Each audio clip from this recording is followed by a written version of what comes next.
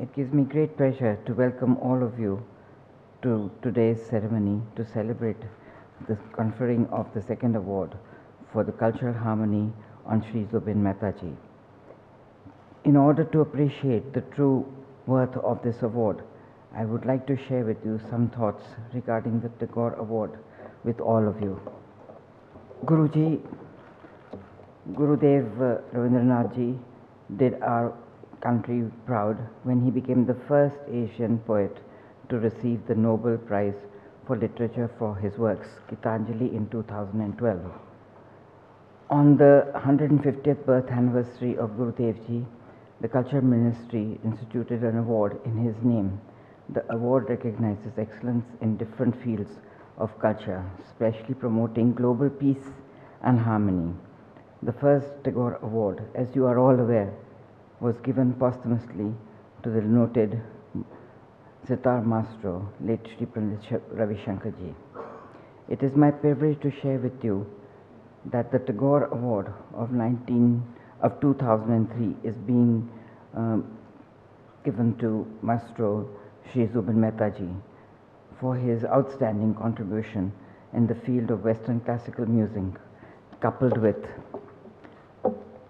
his contribution in popularizing Indian culture in the Western world. In addition to the role he has played an important part for supporting refugees and war victims in by raising funds through charitable concerts. This has been widely acknowledged. Shri Mehta ji is a well-known person and much loved figure in India. He has received India's highest civilian awards, the Padma Bhushan in 1996, the Padma Vibhushan in 2001. He has also been bestowed with prestigious national and international awards, including the Star of Hollywood, Walk of Fame, and the United States Nation Life Achievement Peace and Tolerance Award, among many other awards. Here I am reminded of a well-known incident recorded by the famous scholar of Indian classical music, Shri V.K. Narayan Menon ji, who observed that when the Israel Philharmonic Orchestra was performing in New Delhi on the invitation of late Shri Pandit Jawaharlal Nehru ji, Pandit ji met and spoke to most of the participants and musicians during the interval. At that time, Pandit ji spoke warmly to Shri Zubin Mehta ji and late Pandit Ravi Shankar ji. Pandit ji's words proved prophetic, and we are recognizing the talent he spotted many years ago. With these words, I welcome you all once again at this award ceremony. Thank you. In our divided world, there are few who rise above nation, yet stay rooted to home, remain proof against prejudice and sensitive to suffering, and bring joy to people throughout their lifelong work. One such individual is Maestro Zubin Mehta. His is a story of singular achievement. Since the time he left India almost 60 years ago to study music in Europe, success, it would seem, has chosen him for its own. Achieving distinction even as a student at Vienna, he had, by the age of 25, conducted 3 of the best-known symphony orchestras in the world, the Vienna, Berlin, and the Israel Philharmonic.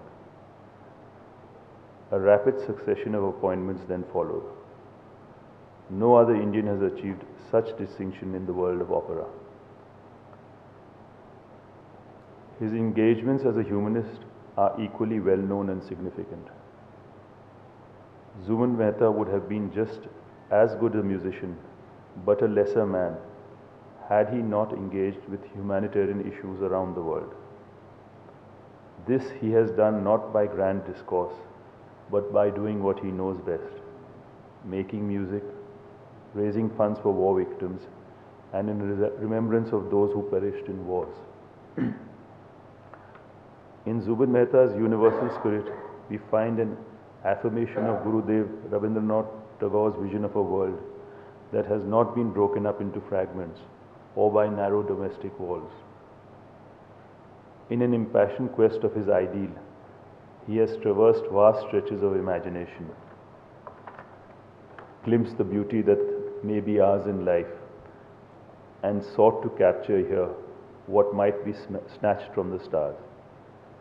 In so doing, he has lost distinction of the shadow lines that divide man from man, and envisioned anew that heaven of freedom where the mind is without fear and the head is held high. As we confer upon Zubin Mehta the Tagore Award for Cultural Harmony for the year 2013, we salute this distant dwelling son of India. Thank you. The Tagore Award for Cultural Harmony for the year 2013 consists of a shawl, a plaque, a citation, and a cash award of 1 crore rupees. May I now request the President of India, Shri Pranab Mukherjee, to now confer the award on Music Maestro Zubin Mehta.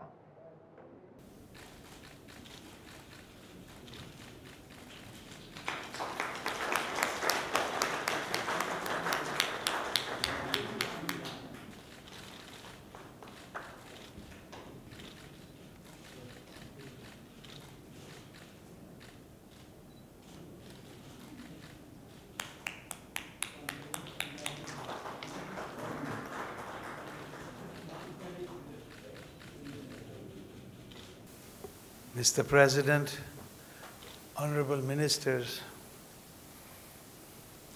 I stand before you in really utter humility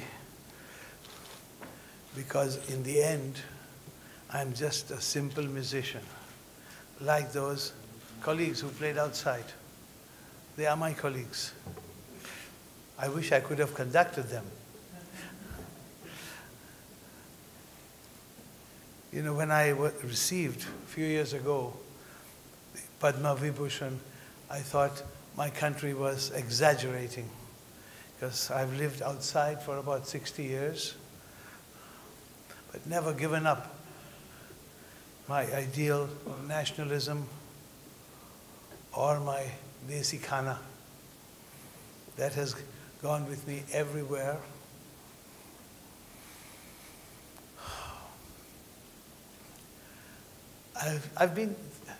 I'm here for the first time at Rashtrapati Bhavan. Read all about it in my school days. And in my education in Bombay at my Jesuit school, we didn't only learn Shakespeare from those Spanish priests, but also poems of Rabindranath Tagore. So from my earliest youth, and there is a street in Tel Aviv called Tagore Street. And recently I was in Buenos Aires on tour, and I met a few literati there who said, you have no idea, and they didn't know about this award, says, you have no idea the influence Tagore played on South American writers and poets. He was there before the First World War. So this man's aura has always been with us, and we Indians have to be extremely proud that such a man has given us this legacy. Talking about his Nobel Prize, I still lament the fact that Gandhiji was never awarded the Nobel Peace Prize. In fact, if you look it up, the year of his assassination, 1948, there was no Peace Prize given. And I wish the committee there would still consider awarding it to him posthumously, because who, ladies and gentlemen, deserves a Nobel Peace Prize more than our Mahatmaji? I'm again very grateful to receive these various awards. And I'm grateful, Mr. President, that you made time this morning, because we are going this afternoon to Kashmir, and we need all your blessings for the concert tomorrow, because we are only playing from our hearts. That's all we want to do.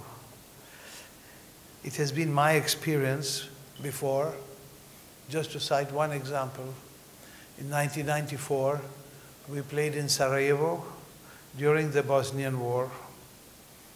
And during the 2 hours of the concert, literally there were no shots fired. That doesn't mean we brought peace to the region at all. That was negotiated by other experts. But still, the inner peace that soldiers felt on both sides, because it was broadcast, and we never must underestimate the power that the inner peace that music brings to everybody around the world. And I don't only talk about Western classical music, every kind of music. Participating, look at our country. From north to south, we have every village sings, dances. We have different musical cultures. And they go all around the world. And I am so proud to be the successor of Pandit Ravi Shankar, who was like a father figure, who has performed with me in New York, and the last time also here in Delhi with the European Youth Orchestra. That I am to be the successor of this wonderful award. I had the honor to speak at his memorial in California. And he will be sorely missed, not only here, but in the whole world, because he brought the world the consciousness of what is great Indian classical music. So once more, Your Excellencies, thank you very, very much. Very much. I accept this again with all my humility, and God bless you all. Thank you.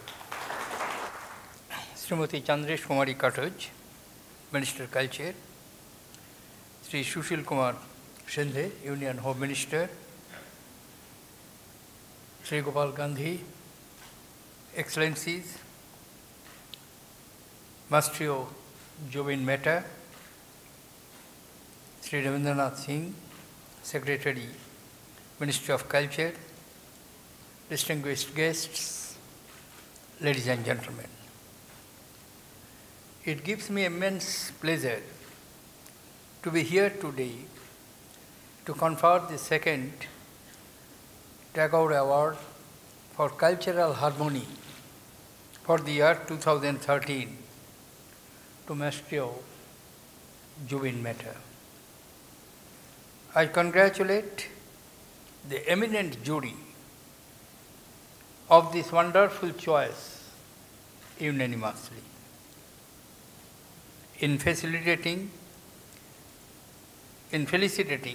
Zubin Mehta with the Tagore Award, we are not only honoring a distinguished son of India, but we are recognizing his untiring efforts over the decades to convert music into an instrument of peace and harmony.